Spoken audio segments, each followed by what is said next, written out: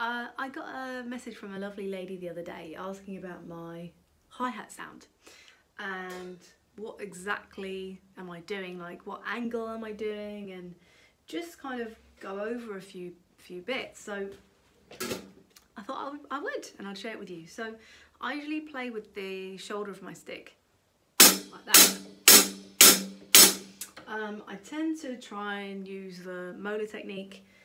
So I'll do shoulder and then I'll do the tip for the upbeat 8. So 1 and 2 and 3 and 4 and.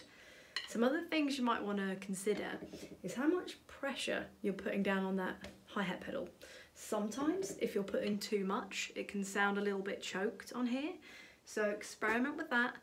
And the other thing I'd say is also check out your grip. Check out what sticks you're using, as some sticks aren't made of wood, some it might feel too heavy, and that's all going to contribute to how your hi-hats are going to sound.